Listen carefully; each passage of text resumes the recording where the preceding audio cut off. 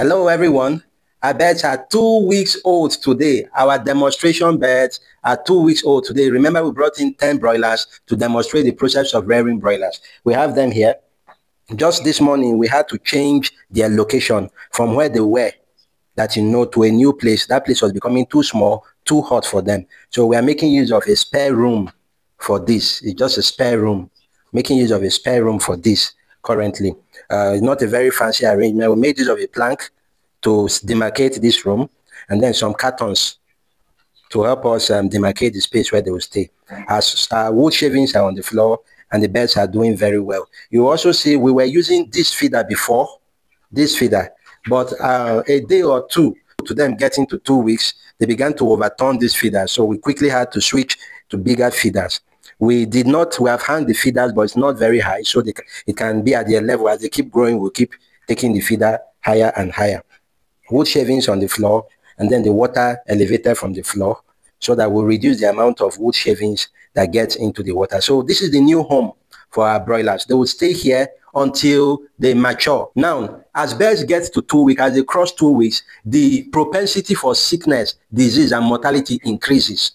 Once your birds are over 2 weeks, know that you are already at the verge of having crisis if your birds are not managed well. In this video, I'll be showing you how to prevent mortalities for birds that have passed brooding. We have stopped giving heat, no more heat again. Brooding is over. The next thing now is to manage them until maturity. So we have to check, what do we do to prevent mortalities? Now, one of the major issues you will notice for birds at this stage going forward is leg problems. They begin to have difficulties moving, and they begin to have issues of coccidiosis. They begin to have issues of sudden death. They begin to have issues of disease outbreak that you did not experience for the first 2 weeks. I'll be showing you how to manage all of these situations using medication and effective management practices. But first of all, let us evaluate what we have done so far. Did our birds meet up to the weight they are supposed to get to? At 2 weeks of age, your broilers, each of them is supposed to have consumed 500 grams of feed. That is, every 2 birds will consume 1 kg. 1 bird will consume half kg, that is 500 grams. 2 birds, 1 kg. So we have 10 birds here. We're supposed to have given them a minimum of 5 kg of feed so far. In that 5 kg, the expected weight we should be having should be 460 grams upwards. If your birds are 460 grams, you've done a good job. If you have less than 450 grams at 2 weeks, your brooding has not been very, very effective. You need to step up your game to meet up. So we'll do a quick weighing sampling to see if we have met up with the expected weight at this time. So we'll pick these birds one after the other and place them on our weighing scale to see their weight. Then we'll take average to know how well we are fed. Let's pick one. These are first birds here. 747 grams. 723 grams.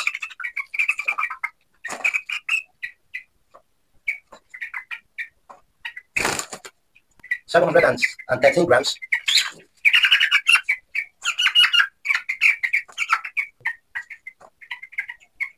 684 grams.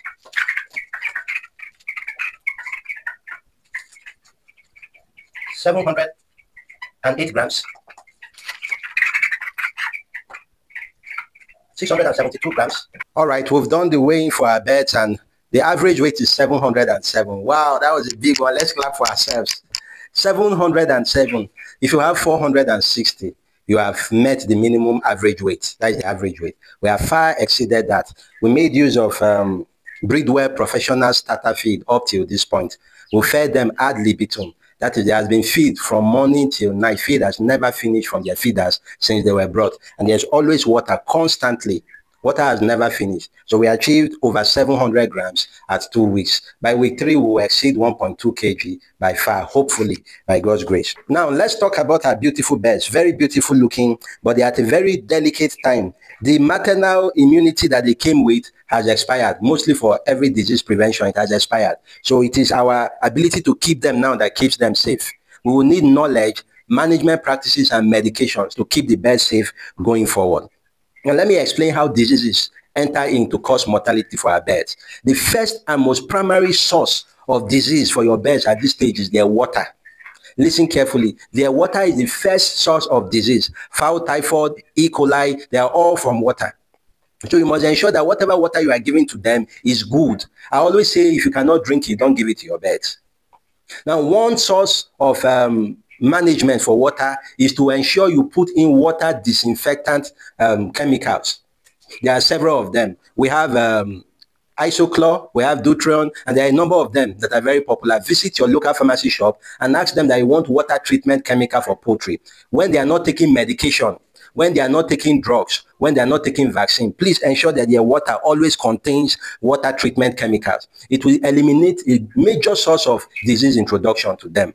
Now, the second source of disease introduction to your bird is wood shavings or sawdust, your litter material. Where you pick your litter material from is very, very important.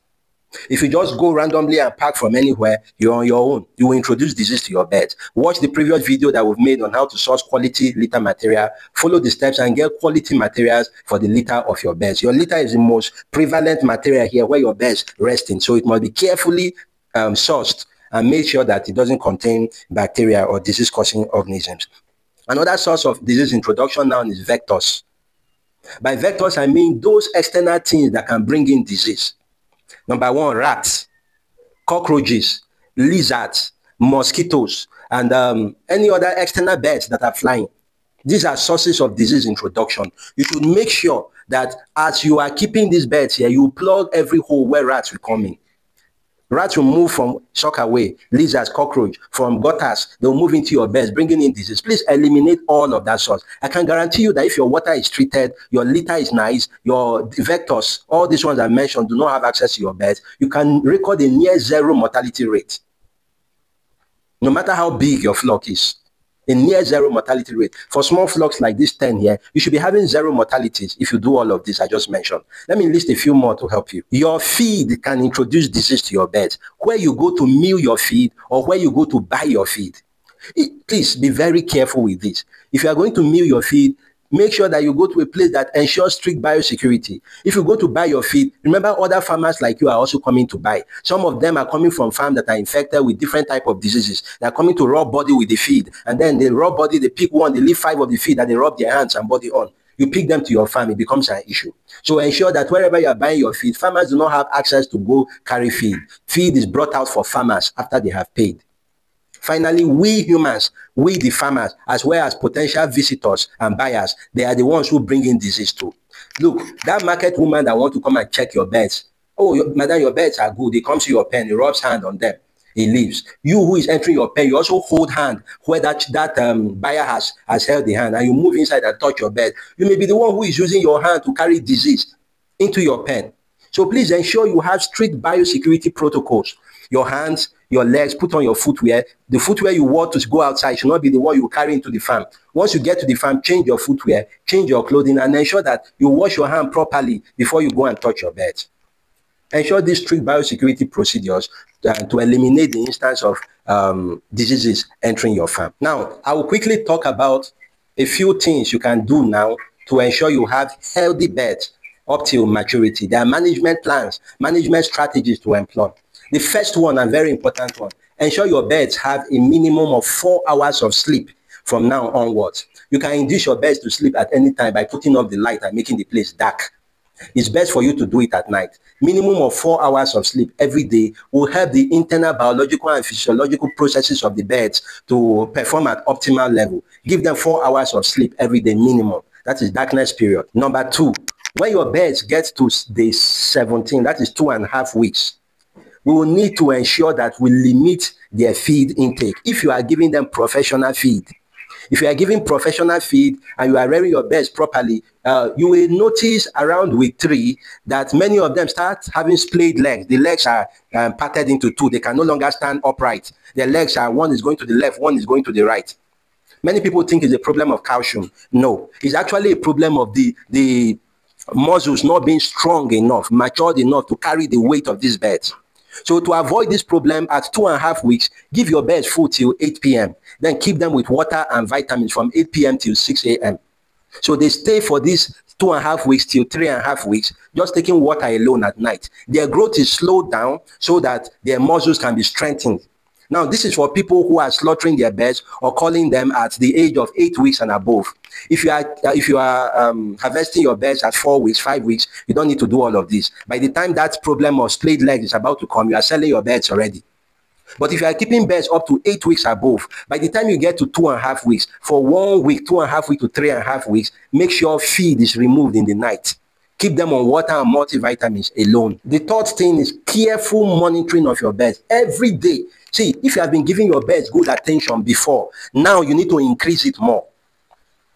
Every day monitor your birds. There are 3 things you should bear in mind when inspecting your birds. We call it SIT: sanitation, isolation, traffic control. Sanitation, ensure you change your litter very, very often. Don't joke with that. Once you start, see, the cost of litter is cheaper than the cost of drugs and medication. So ensure you change your litter. Otherwise, you will spend more money on drugs. When your litter is getting a bit damp, change it and put fresh one. Proper litter management, proper sanitation, wash your drinkers, wash the feeders, ensure that there are no flies in that place and the place is generally clean. That is sanitation. Now, isolation. You should have a separate place to keep birds for monitoring. If you come in and you find one bird is looking duller than the others, it's not very active towards food, it's not showing appetite, quickly isolate it. Don't allow sickness to manifest fully before you isolate. Isolate any birds that are looking like they're not so good, they're not very active. Isolate them to your monitoring room. Monitor them, ensure that they are okay before you introduce them back. If you keep them there for 3-4 days, whatever disease is trying to show up will manifest. Then you can treat. By effective isolation, you will limit the cause of disease in your farm, disease outbreaks in your farm. Now, traffic control. People who come to your farm should be limited at this time. Both for humans and for unwanted animals. Limit traffic into your farm. Let it be the only person who treats your birds or who cares for your birds should be the only one who has access to them. With careful monitoring, with careful care, with careful observation, you will eradicate the issues of disease introduction to your farm. Now, number 5, this is the time to give anti-coccidiosis. If you've not given it up to this point, please begin to work on it. Give them your anti-coccidiosis at this time. They are very susceptible to it from week 2 upwards. So ensure you administer coccidial prevention treatment or buy anti-coccidiosis and give them. That's what I'm trying to say. Finally, before I go, remember stress due to heat. Stress due to heat. Our birds should have been receiving heat all this while. Now our birds need to stay cool. Heat stress can spoil all your effort.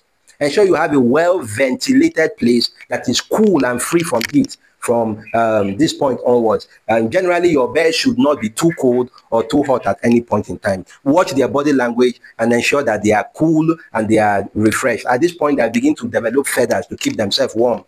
So please ensure that they are not too hot at this point forward. I hope this has been helpful. Thank you.